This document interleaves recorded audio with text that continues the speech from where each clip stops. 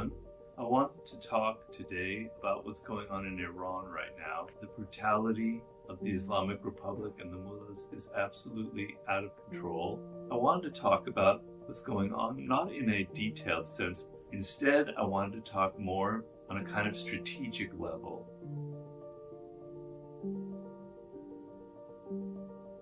The first thing to understand is these kind of totalitarian, authoritarian regimes, they might appear very strong, and as they say, the crackdown has been very brutal, but they're incredibly fearful. They appear strong, but they're actually riddled with all kinds of weaknesses. And their weakness is the fear that they have. They have all of the money, they've monopolized the wealth of your country, they've monopolized the weaponry, the military, etc. But you have the numbers. And if you gather together, if you concentrate those numbers, if you create a nationwide movement, that terrifies them.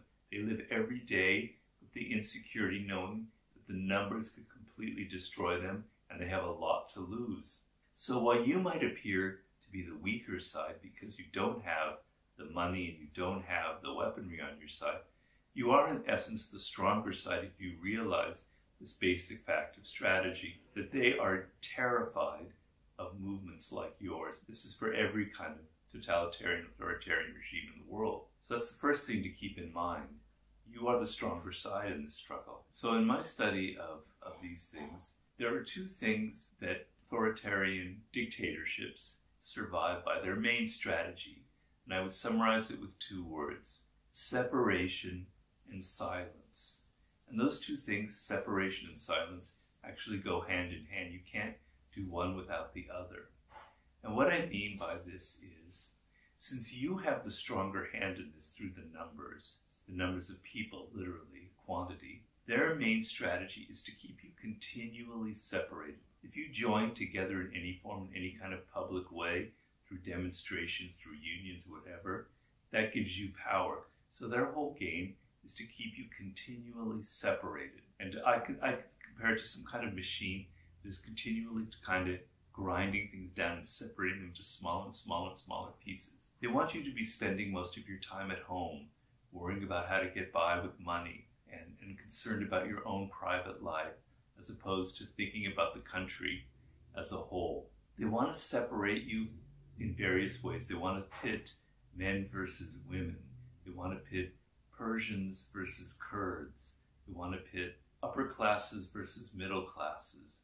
They want to pit whatever it is that they can, so that by dividing you, the old strategy of divide and conquer, that strength that you have in numbers is greatly diluted and they can have the upper hand. So they're trying to continually crush and pressure you into spending most of your time outside the public realm. They may try to bribe you, like, well, spend your time, you can do your time shopping, you can go to malls, you can go to movies, but anything that involves the public, where it's not on the where people can express their dissatisfaction, that is forbidden. So they've slowly tried to erode, these kinds of regimes try to slowly erode any kind of public space, any kind of gathering spot for people in the square, any kind of political rally, and also unions. They're trying to get rid of any kind of unions. This goes hand in hand with the other strategy of silence. And the thing is, in these kinds of situations, in countries that are suffering under these kinds of regimes, most people, the majority of people, are quite miserable. You have no power. You live in terror. You live in fear. But you don't get to express that. You're not mingling with other people. There's no outlet for it, except maybe on social media, which they greatly control, and there's lots of censorship. They control the media, the mainstream media, as it were. So they envelop you in this kind of silence, where everybody is unhappy, or most people in Iran or in these countries, 90%, 95% are deeply unhappy about it, but there's no way to understand that everybody else feels the same way.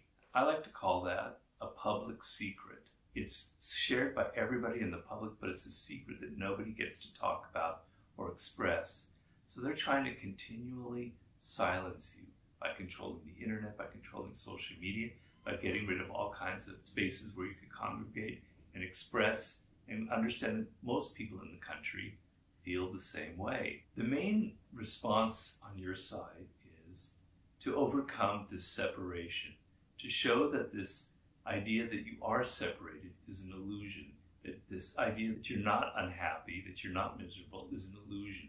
You want to break this kind of spell that they have created over you where you're all separated, you're all living in your private homes, you're all living in your little neighborhoods and nobody's communicating with one another. So you want like a nationwide movement. You want to open the doors so that everybody is seen together, visibly seen together. The more numbers, the better. And you want to try and resist this kind of dynamic that they're foisting upon you of continual separation.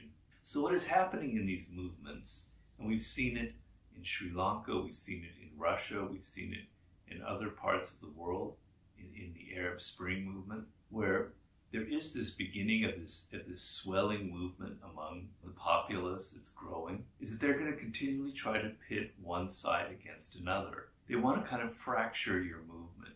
They want to make it seem that you are actually going to create more problems, that businesses are going to fail, that you're going to make life worse for people in this country.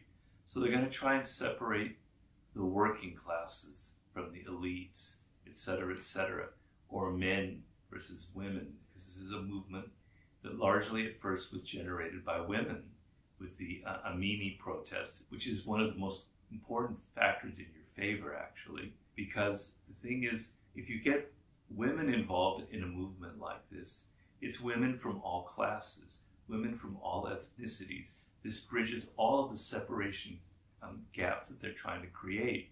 You're overcoming this separating tendency they're bringing through actually the organizing of women of all classes and ethnicities throughout the country. But they're going to try and separate you, and you have to resist this with all of your might. So you're all in this together. Every person, every ethnicity, every faction is in this together, and you're not going to fall for the dynamic where they're going to try and separate you on any level. The other thing is the silence. You have to be continually voicing and making it apparent and making it clear so that this public secret becomes public knowledge. Everybody in the country knows what is going on. Everybody knows that everybody else, their neighbors, are equally unhappy. Everyone has the same similar kind of complaints and gripes and is suffering in the same way. And your voices are raised, and you're raising it continually. You're shouting from your balconies, you're shouting from the rooftops, you're giving slogans out. You're breaking the spell of silence they're trying to foist on you.